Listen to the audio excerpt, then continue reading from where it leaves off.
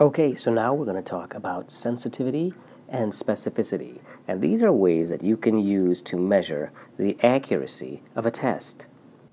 So let's say we have this population of people, some of which are afflicted with a disease, and I've represented that with these red dots on their head.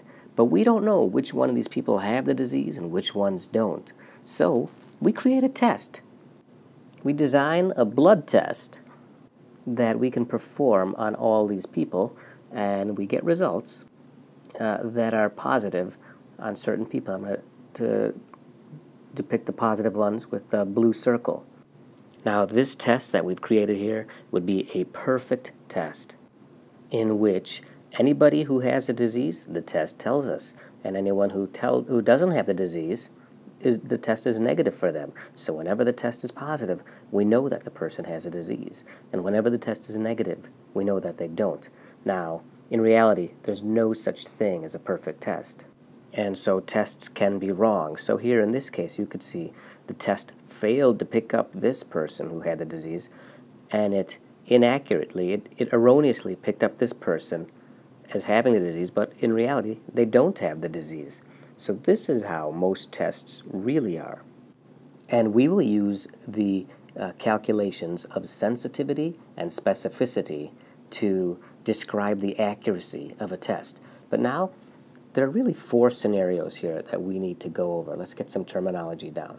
First, this person right here, they have the disease and the test was positive. So the test was positive and they truly had the disease. Now, let's take another one. This person over here, they don't have the disease, and the test was negative. So this person, the test was negative, and they truly don't have the disease. So that's a true negative. So these are instances when the test is performing well, our true positives and our true negatives. Now, what about these 2 cases where the test went wrong? In this guy right here, the test was positive. That's what that blue ring there is for. So the test was positive, but the patient actually did not have the disease, so that was a false positive.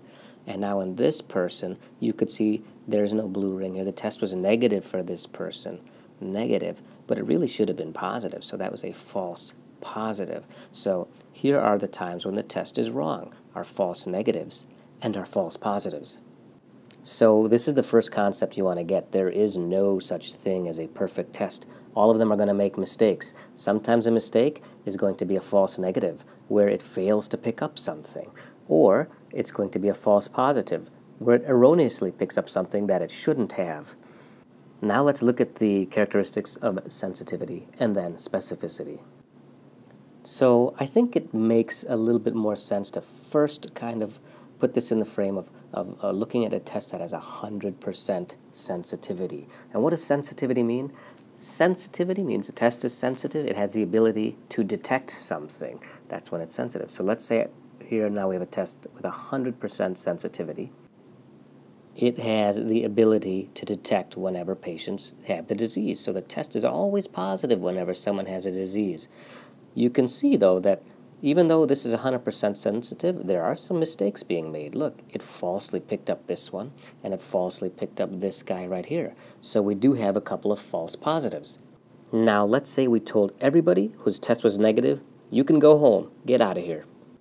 So everyone with a negative test is now leaving only the patients who have positive tests behind. What happened here? Well, we could be pretty sure with our 100% sensitive test that we would not be sending home anyone with the disease. So we feel pretty confident that if anyone has a negative if anyone has a negative test, they don't have the disease.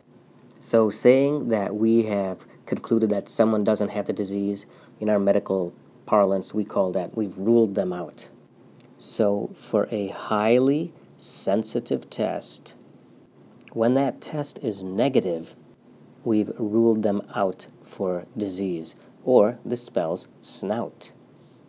But even though this test was 100% sensitive and we didn't send home anyone with a disease, it's still not a perfect test. Look, we unnecessarily kept 2 people who didn't need to stay. We could have sent these people home, but our test was positive for them. So it's not a perfect test. Let's call these guys back into the room and look at this another way. So we know right now that this test is 100% sensitive, but we had some errors. Now, this is also a 100% sensitive test, and so is this, and so is this. Now what would happen here? Look at this. Everybody tested positive. Would we be sending home anybody with the disease? No, because we would keep everyone. Everyone's test is positive. But look at all these people that we kept unnecessarily. Those are false positives. We need a test that is more specific than this. So now let's look at it from the other side. Let's look at a 100% specific test. So what that means is that whenever we say that a test is negative, we're going to ask all of these people to leave again, and we will keep all the patients who had a positive test. And so what happened here with our 100% specific test is that we have not kept anyone who didn't need to stay. No one has been unnecessarily kept here. But who have we sent home? Well, we have unfortunately sent home one person with a negative test. So he had a negative test, but it should have been positive. So it was a false negative. So we're sending home one false negative. So a 100% specific test has no false positives. And a 100% sensitive test, let me go back to the previous example, has no false negatives. So you may have some false positives, but you're not going to have false negatives with 100% sensitive. And with a 100% specific test, you may have some false negatives, but you're not going to have any false positives. So let's look at it like we did in the previous example. So all the patients who had a positive test, they have the disease. With a 100% specific test, we're sure of that. In fact, and in our medical parlance, when we say we've determined someone has a disease, we say that they have ruled in. So here we can say that a 100% specific test, when it is positive, will rule in the disease, or this spells spin. Now let's get all these patients back and look at the limitations of specificity. So we already said that this would be a 100% specific test, but so would this, and so would this. So here is a test in which it's never positive. So it's impossible to have a false positive if it's never positive, and so it's 100% specific. But this test is again useless because it doesn't distinguish anything for us. So we need to have a balance between sensitivity and specificity.